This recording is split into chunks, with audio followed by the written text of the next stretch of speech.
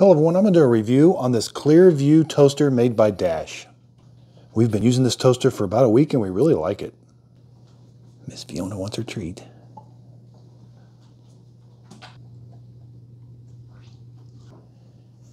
Okay, so first off, this is really well made. This is model number DVTS501.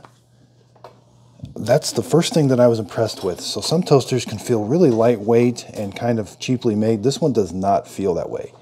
It's not super heavy, but it definitely feels like it's made very well. But the biggest thing, we've never had one with a clear view window. And this is a 2-slice toaster. Now, what I've noticed is it's got a different type of a heating element. It's got one heating element down there at the bottom that kind of angles up and toasts the toast. So this is 1,100 watts. Here's what the bottom of it looks like. You've got some rubber gripper feet right here. But what you can take this window out to clean. So it's got a little lever here. Make sure it's nice and cooled down. But this is like a tempered glass or something that you can clean. Now, you don't want to cook toast without it in there because then you're just left with this like little window here on the side. So you definitely want to make sure this gets installed before you cook your toast. And it just snaps in there like that. It does have a little bit of cord storage. Let's do dimensions really quick. It's about 15.5. And it's about 8.5 tall. And width is about 6 inches. So again, it looks really nice. It's got a little bit of features to it. Over here, we've got a cancel button. This is where you turn. I like that that's kind of stiff, so it stays wherever you set it. If you accidentally hit it, it doesn't move. You've got bagel.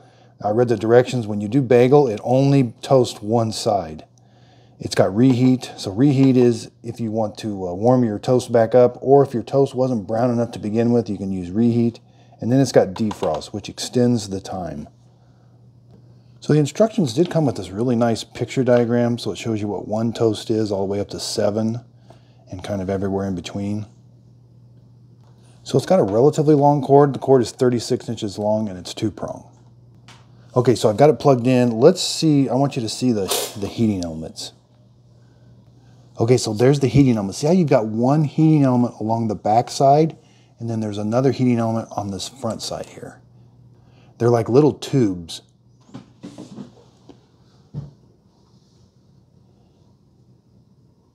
So instead of having the standard heating element that kind of was a wire going up and down, this is one single tube at the bottom. Then when you want to cancel it, just hit the cancel button. So this doesn't get super hot around here. Now it does right up here at the top, and that metal gets super hot. Okay, so on this left side, it does have a really nice long crumb tray that comes out that catches the crumbs. And it's pretty easy to put back in.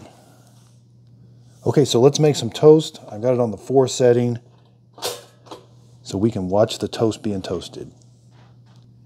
So I don't think this toaster is any quicker or any longer. I think it takes the standard amount of time that any other normal toaster would take.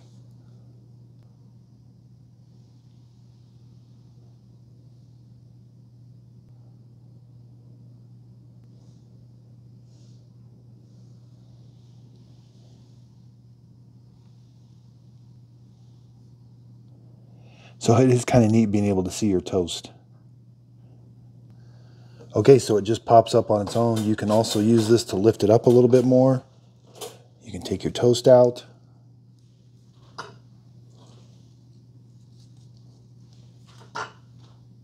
Okay, so here's what the toast looks like. Mine might be a little darker than I like. Okay, so let's look at the controls now. You got to put it down first. Then you can select defrost. Now that's got a red light. And then there's also reheat. But let's try reheat now. Reheat's got a red light. And then bagel's got a red light. So they all have a little red light to let you know that you've selected it. Okay, so there's really no picture to show you when you're doing a bagel. I got the bagel button selected. The burner towards us, so the burner right next to the window, that's the one that's being used. The other one's not on. So when you put a bagel in, it's only going to toast the side towards the window, which makes sense. That way you can watch your bagel being toasted instead of, so it only turns one heating element on when you select bagel. So we're very impressed with this toaster. We've enjoyed the toaster. It makes really good toast, looks nice. Again, it doesn't feel like it's cheaply made, and it seems like it's going to work for a while. So thanks everybody for watching.